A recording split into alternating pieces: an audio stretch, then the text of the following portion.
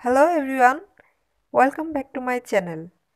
আজ আমি আপনাদের জন্য অত্যন্ত লোভনীয় একটি রেসিপি নিয়ে এসেছি। হ্যাঁ, আমি নলেন গুড়ের পায়েসের কথা বলছি। শীত এলেও আর নলেন গুড়ের পায়েস হবে না, সেটা কি হয়? সিজনের শুরুতেই খেজুরের নতুন রস দিয়ে যে গুড় তৈরি করা হয় সেটাই হচ্ছে নলেন গুড় বা খেজুরের নতুন গুড়। অনেকে আবার এটাকে পাটালি গুড়ও বলে থাকে। এই খেজুরের গুড় বা নলেন গুড়ের পায়েস একবার খেলে এর স্বাদ আপনার মুখে সারা জীবন লেগে থাকবে। তাহলে চলুন দেখে নিই কীভাবে তৈরি করতে হয় নলেন গুড় বা খেজুরের গুড়ের পায়েস। পায়েস বানানোর জন্য আমি এখানে 2 লিটার গরুর দুধ নিয়েছি। আপনারা চাইলে বাজারে যে প্যাকেটজাত লিকুইড দুধ পাওয়া যায় অথবা পাউডার মিল্ককে লিকুইড করে সেটা দিয়েও তৈরি করতে পারেন। আমি এখানে চিনি গুঁড়া চাল ব্যবহার করেছি। আপনারা চাইলে যে কোনো পোলাও চাল অথবা যে কোনো সুগন্ধি চাল কিংবা ভাত রান্নার রেগুলার যে চাল সেটা দিয়েও করতে পারেন। তবে চেষ্টা করবেন সুগন্ধি চাল দিয়ে বানানোর, তাতে পায়েসের ফ্লেভারটা অনেক ভালো হয়। 2 লিটার দুধের জন্য আমি মেজারমেন্ট কাপের হাফ কাপ পরিমাণ চাল নিয়েছি।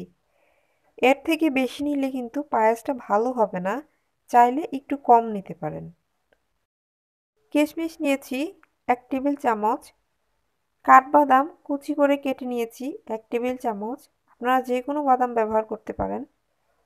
তেজপাতা নিয়েছি 2টি, দারুচিনি নিয়েছি বড় সাইজের 1 টুকরো, এলাচ নিয়েছি 4টি, নারকেল কোড়ানো নিয়েছি হাফ কাপ। খেজুর গুড়ের পায়েসে নারকেল কোড়ানোটা এর স্বাদ আরও বাড়িয়ে দেয়। আপনাদের বিশেষ কোনো প্রবলেম না থাকলে অবশ্যই দেওয়ার চেষ্টা করবেন।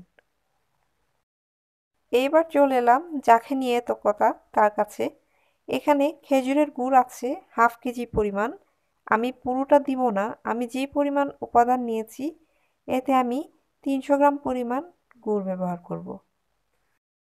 এবার একটা ছুরি দিয়ে আমি গুড়টাকে এভাবে কেটে গুঁড়ো করে নিচ্ছি। দেখতেই পাচ্ছেন আমি কিভাবে কাটছি। আপনারা চাইলে সামান্য পানি দিয়ে চুলায় জাল দিয়ে গুড়টাকে গলিয়ে নিতে পারেন। আমি এটাকে গলাবো না, এভাবেই সরাসরি ব্যবহার করব, তাই কেটে গুঁড়ো করে নিচ্ছি। চালগুলাকে আমি একটা বাটিতে ঢেলে নিচ্ছি।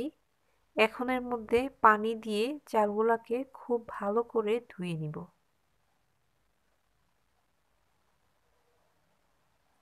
হাত দিয়ে একটু পিষে পিষে ভালো করে ধুয়ে দিতে হবে যেন এর মধ্যে কোনো ময়লা না থাকে। পানি চেঞ্জ করে এটাকে 4-5 বার ধুয়ে দিতে হবে যতক্ষণ না পর্যন্ত পানিটা একদম ক্লিন হয়ে যাচ্ছে। চাল ধোয়া হয়ে গিয়েছে, এখন আমি এটাকে 20 মিনিট পানিতে ভিজিয়ে রাখবো। আর এই ফাঁকে আমি দুধটাকে জাল করে নিব। চুলার আঁচ হাই হিটে দিয়ে দিয়েছি। এখন আমি এর মধ্যে এলাচগুলা দিয়ে দিচ্ছি, দিয়ে দিচ্ছি দারুচিনি। দারুচিনিটাকে আমি মাঝখান দিয়ে একটু ভেঙে দিচ্ছি। দিয়ে দিচ্ছি তেজপাতা, তেজপাতাগুলোকে আমি মাঝখান দিয়ে একটু ছিঁড়ে দিচ্ছি, এতে ফ্লেভারটা ভালো ছড়ায়। এখন আমি একটা নাড়ানি দিয়ে দুধটাকে ঘন ঘন নেড়ে চেড়ে এটাকে ফুটিয়ে নিব।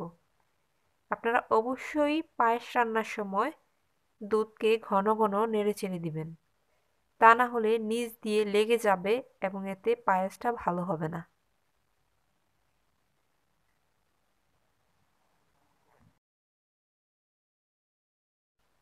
দুধটা ফুটে গিয়েছে, দেখতেই পাচ্ছেন। এখন আমি চুলার আঁচ লো মিডিয়াম করে দিয়ে আরও 5-7 মিনিট জাল করে দুধটাকে একটু ঘন করে নিব। আর এই পর্যায়েও আমি ঘন ঘন দুধটাকে নেড়ে দিব। আসলে ঘন ঘন নেড়ে দেওয়াটাকে পায়েস রান্নার একটা বৈশিষ্ট্যও বলতে পারেন। 5-7 মিনিট দুধটা জাল করার পর আমি এখন চালগুলা দিয়ে দিব।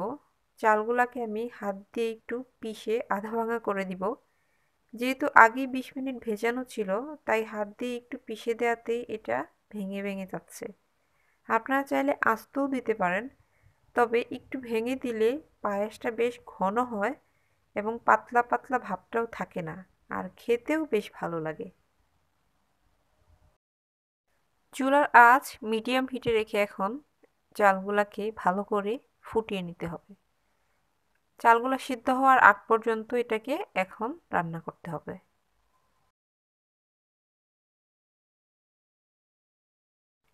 চালটা ফুটে গিয়েছে আর দুধটাও শুকিয়ে বেশ ঘন হয়ে গিয়েছে।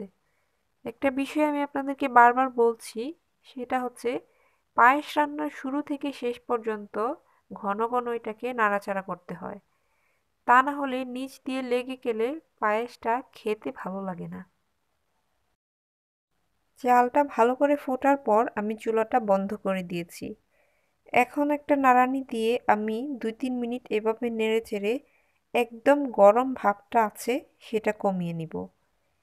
এরপর এর মধ্যে গুড় দিয়ে দিব। চুলা বন্ধ করে ঠান্ডা করে নিয়ে তারপর গুড় দেওয়ার কারণ হচ্ছে ফুটন্ত দুধে গুড় দিলে বেশিরভাগ ক্ষেত্রেই দুধটা ফেটে যায়। এই প্রবলেমটা কম বেশি সবাই ফেস করে থাকে, আর সেজন্যই আমরা চুলাটা বন্ধ করে একটু ঠান্ডা করে তারপর এর মধ্যে গুড় দিয়েছি। এখন একটা চামচ দিয়ে খুব ভালো করে গুড়টাকে মিশিয়ে নিব।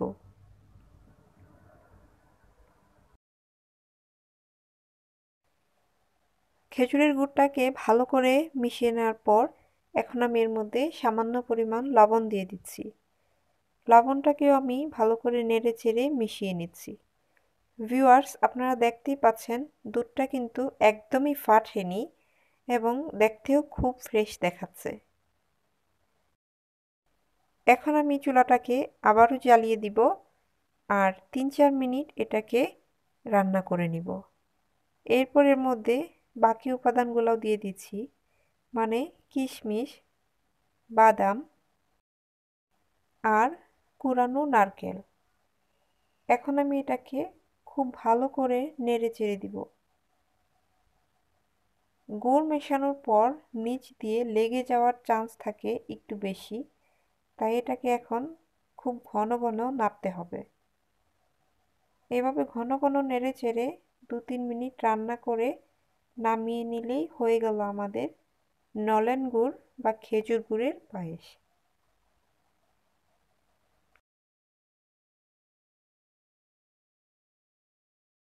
পায়েসটা হয়ে গিয়েছে। এখন আমি চুলাটা অফ করে দিয়েছি আর এর মধ্যে থেকে গরম মশলাগুলা ফেলে দিচ্ছি। উপরে সামান্য বাদাম ছিটিয়ে আমি পরিবেশন করে দিচ্ছি। যারা মিষ্টি পছন্দ করেন তারা এই খেজুর গুড়ের পায়েসটি করে খাবেন। আমি বলছি অন্য যে কোনো মিষ্টি ডেজার্ট থেকে এটা বেস্ট মনে হবে। Thank you for watching and please subscribe my channel.